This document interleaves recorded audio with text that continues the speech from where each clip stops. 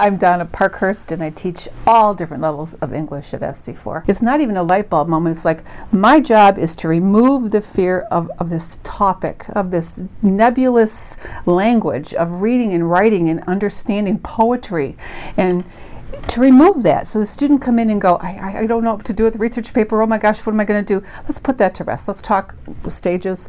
Let's talk about there's no one real right way to read a poem. Let's talk about getting rid of that fear. Oh, I can't write. I've never liked writing. Okay, let's start from today, and I can help you.